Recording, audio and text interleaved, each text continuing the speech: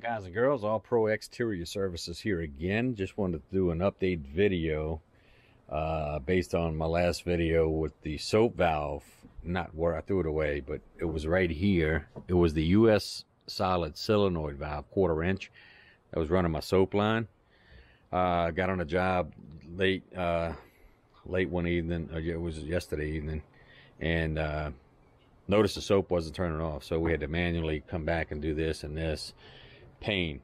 So is what I did is I took out, since I haven't used my DS box in a while, I had a Banjo valve in there that was a lot better than the US solid, so I wired it, ran it in here, and just kind of put it on the soap itself. So, you know, I didn't have a place to mount it, so I'm just showing this video because at some point, if you got a US solid valve, it may go out, and if that's the case, I tried to on a battery off the board, off the plate, and didn't energize or de-energize, so it was just shot.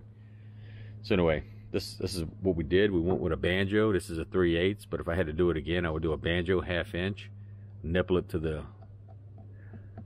check valve, and then come out with your 1/2 inch to 1/4 barb to your soap. And then I didn't have enough line, and my local Ace Hardware didn't have it, so I had a little section, so I had to kind of put this together like this, which I don't like too much, but we'll see how it works.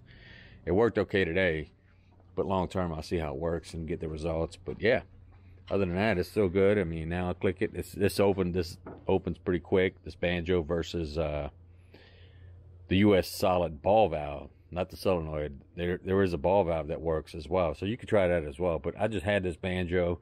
I know it's good. It's probably 3 times the price. I think it was $100 when I bought it, maybe 150 now. I don't know, but this way is I think I'm going to be better off. So, and that's the way I ran it. Just tapped into my box, did all that, and in fact, if I got the remote, I think I left it in the truck. Let me grab the remote. This ain't a T-Jet, so you don't see the yellow thing, which is, I like this. This is cool, but I don't know if you can hear it. I'll try to get up close. So it's got about a 1/2 second, maybe a 1/4 second slower than the T-Jet.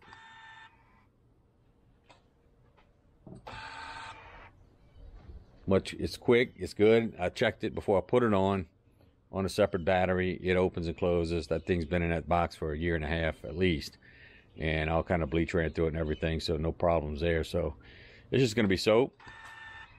Yep, like a champ. So like I said, it worked today, all good, and keep you posted if anything changes. Just an update on the solenoid valve in case you running the same one. All right, thanks, peace.